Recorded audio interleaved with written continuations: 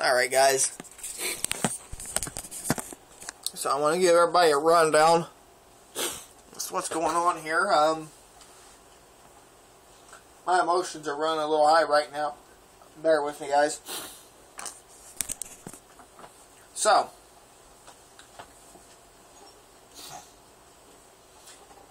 in 2011 is when I found out my grandma was diagnosed with non-Hodgkin's lymphoma. And it turned my world upside down pretty quick. And then, like 2 weeks before Christmas in 2011, I ran into a classmate of mine, and I told her I found out my grandma had cancer. And I just started crying right there in the middle of Walmart, because it's like in the back of my head I knew something was going to happen. My grandma said if something ever happened to me, this is what my grandma told me. She said if something ever happened to her, she wanted me to play Yarmouth Sunshine and Amazing Grace at her funeral. So not only did I have to do double duties, meaning help carry the casket and play the piano. That was a very tough day for me, guys.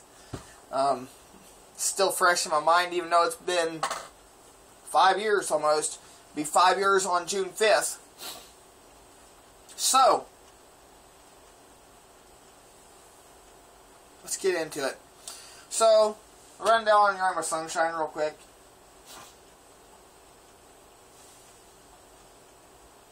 And the reason why I like that song so much is because my grandma used to sing that song to me as a child growing up. And I would not go to sleep unless I heard that song. I wouldn't sleep for anything.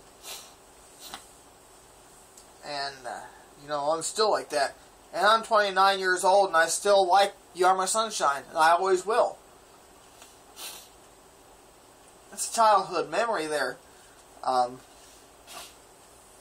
Yarmouth Sunshine was one of the very first songs my grandma ever taught me how to play on piano. And Grandma, if you're listening, I love you and I miss you. Saying goodbye forever, so until we meet again, rest in peace. So what we're going to do is play Amazing Grace first, and Yarmouth Sunshine. Let's do it. Playing in the key of D.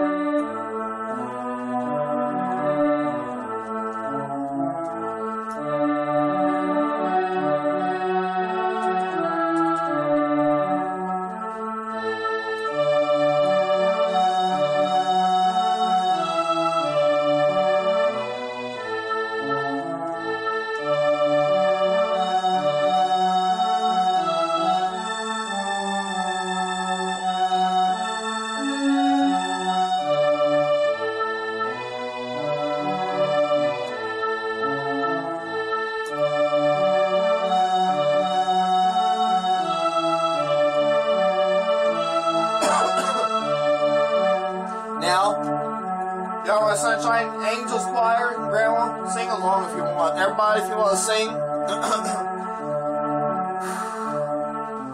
Let's do it. We're going down the key of C for Yarmouth Sunshine. You are my sun.